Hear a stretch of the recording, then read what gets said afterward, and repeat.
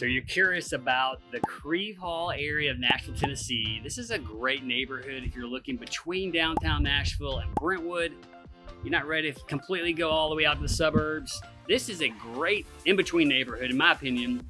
And in this video, we're gonna go exploring. I'm gonna show you what the houses are going for. We're gonna talk about some of the highlights of the Crieve Hall area. If you stick around to the end of the video, I'm gonna let you in on a little secret neighborhood within Crieve Hall that you probably have not heard of, not many people know about, but you gotta hear about it. It's pretty cool.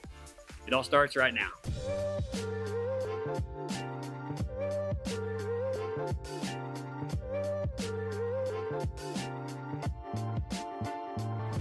Today, I am out at the Ellington Agricultural Center. This is like state-owned park property. There's a lot of governmental offices out here, but I gotta say, this is probably the coolest state-owned facility. This is a massive, couple 100-acre campus, and there's buildings throughout it.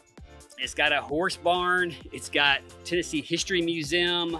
It's got beekeeping. It's got tons of trails. It's a huge park, so it's open for public access. Miles and miles and miles of trails. They've got horses here.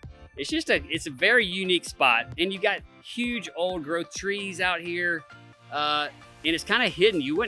It's not obvious because of where it is, but it's a huge asset to the area, to Nashville. And so I'm gonna be out here exploring it a little bit with you to start our day into the Crieve Hall neighborhood of Nashville.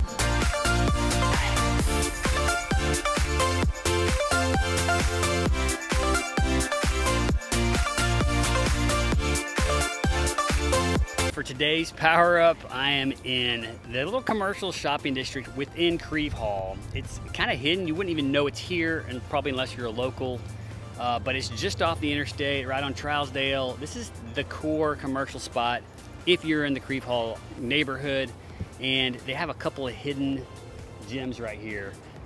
The Crieve Hall Bagel Company is my go-to. I would recommend like a salmon bagel. I like the chive cream cheese.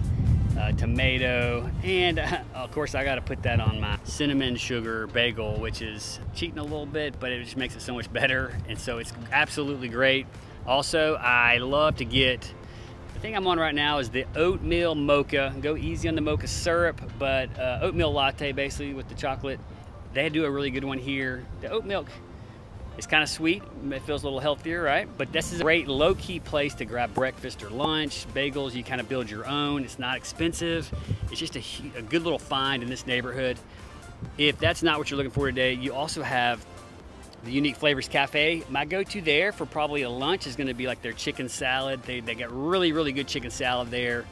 And then your other option is Yogi's Pizzeria and ice cream. That might be a good place to go if you're taking the family to the zoo and want to come grab some pizza, indoor, outdoor seating, or ice cream for the kids. Really popular choice as well. Let's keep rolling. All right, so this next one is going to be an example of what's the kind of the ceiling, what's the high end of Crieve Hall currently, right? So this guy, this modern craftsman, brand new construction, which is kind of rare for Crieve Hall. You'll see a ton of renovations. And you'll see a ton of, 60s, 70s vintage ranch homes. But what you won't see a ton of is brand new houses from the ground up. But I think what this is an example of is potentially upcoming trend. Once values in a neighborhood can reach a certain point, they can sustain tearing homes down and rebuilding a new one in its place. We're seeing this all across Nashville.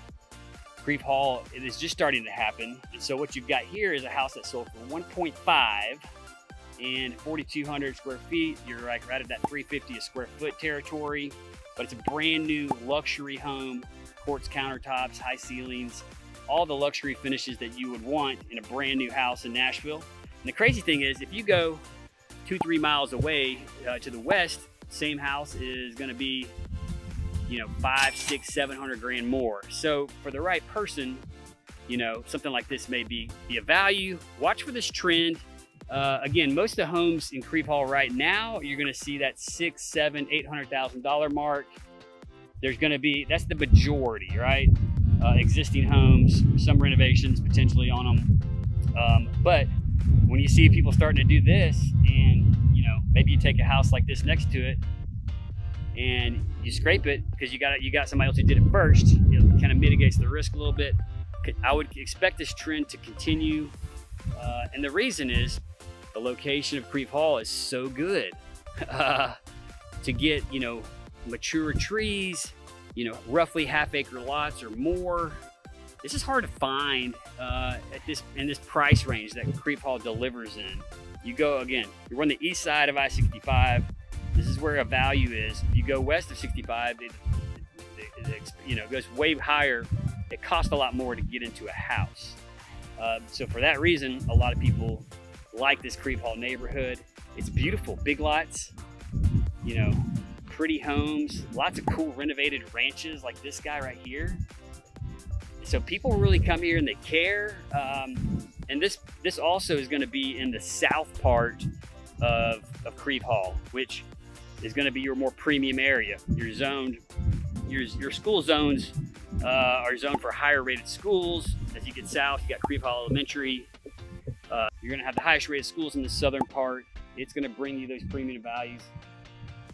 And this one's a nice one. Really nicely redone ranch. That's a big trend in Crieve Hall. And again, I love Crieve Hall because you're easy access to the interstate.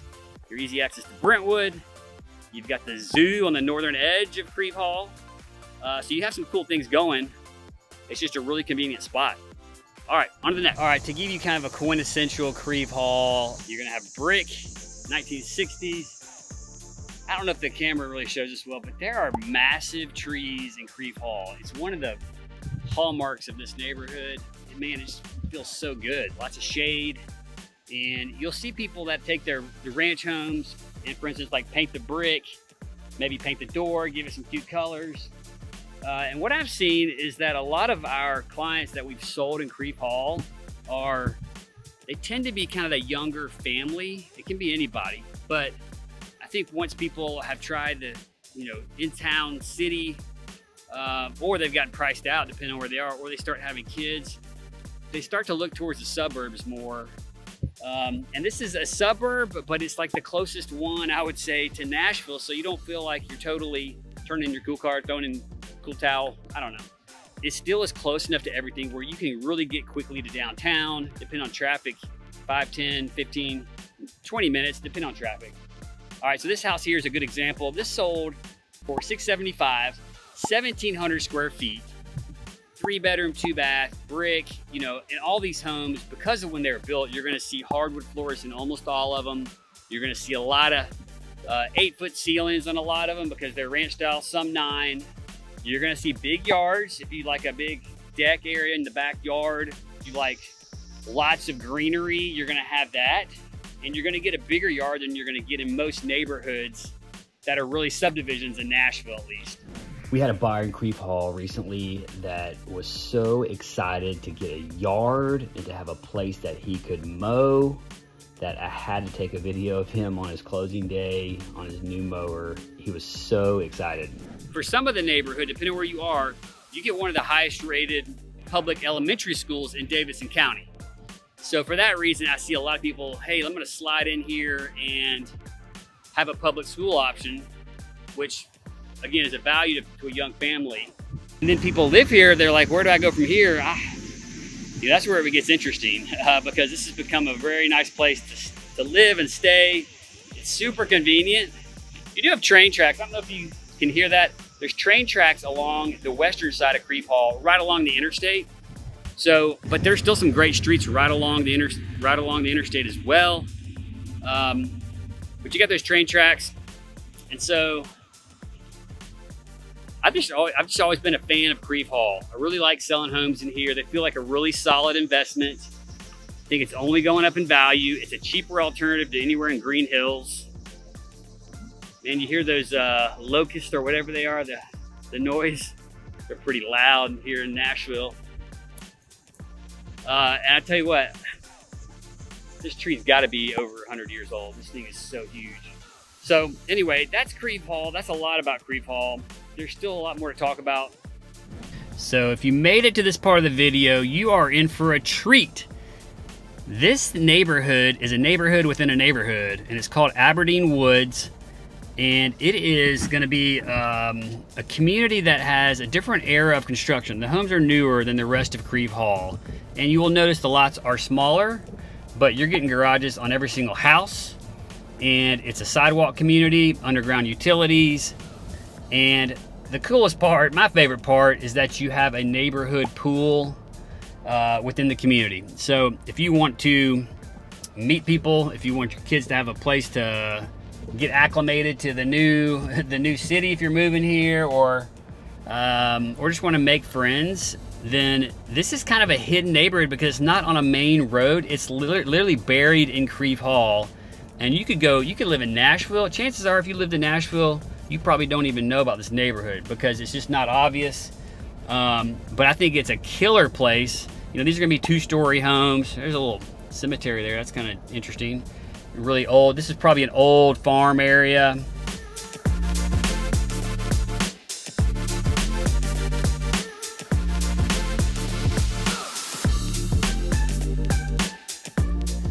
So this is actually the original farmhouse for this whole property, and you can see it looks like it's from a different time and place. And so this was all one big farm, and it eventually was developed into a subdivision, which is the way subdivisions work, right? That's how it pretty much all starts. But they maintain this historic structure. That's pretty cool. Bring a little history into the neighborhood.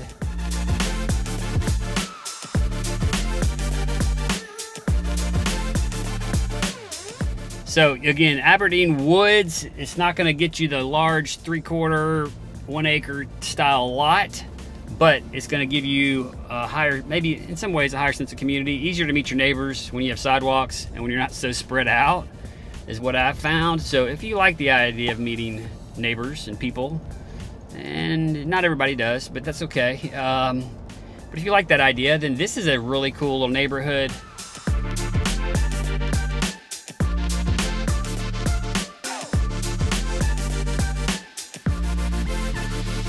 You'll see here's a little community pool, a little pavilion. Great spot to meet up. Again, Aberdeen Woods. So a neighborhood within a neighborhood, very much a contrast to the rest of Crieve Hall. You would still say you live in Crieve Hall because it kind of still is. It's within Crieve Hall, right?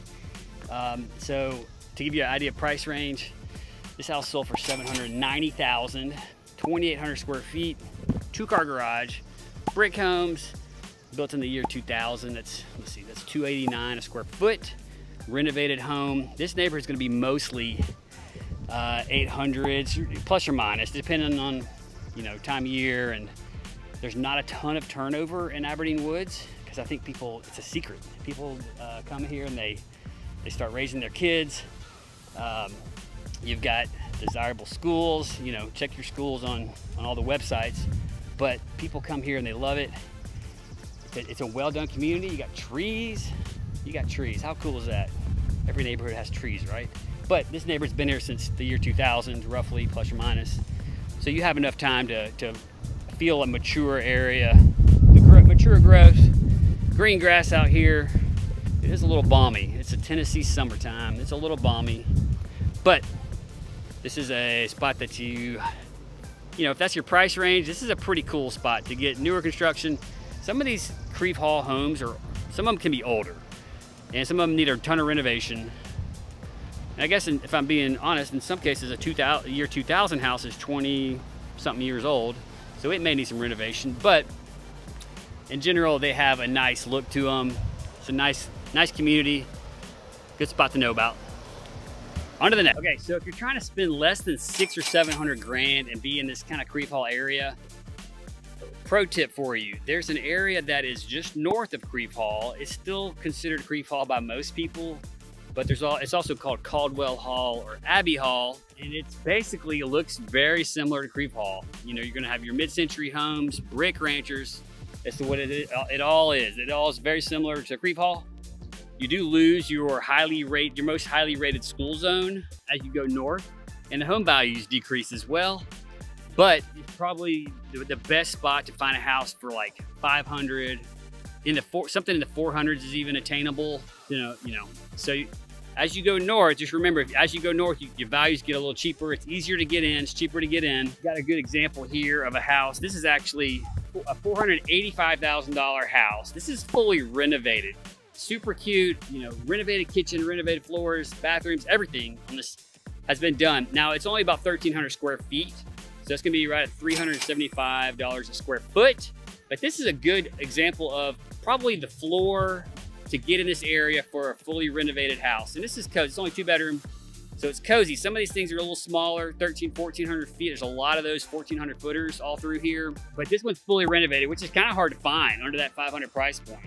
You may be able to find something closer to that 400, high threes mark, maybe not renovated. So something like this is interesting. Don't forget, we're real estate agents. We can help you buy or sell. And we sold a ton of homes in the Crieve Hall area over the years. So we know this area really well. Happy to answer any questions you have about it. And don't forget to subscribe. If you're getting any value out of this, or if you find our information interesting at all, don't forget to subscribe, tap the bell, follow along with us. Now, I will say this also, if you're in Crieve Hall, what else do people do here? Well, the Nashville Zoo is literally across the street. It's a pretty awesome zoo.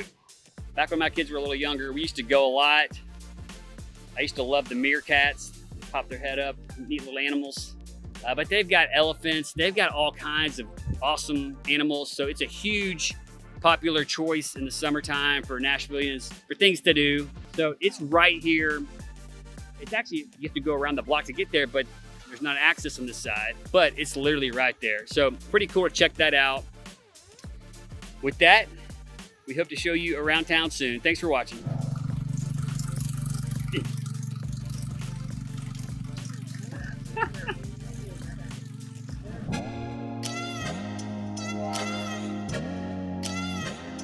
Bye.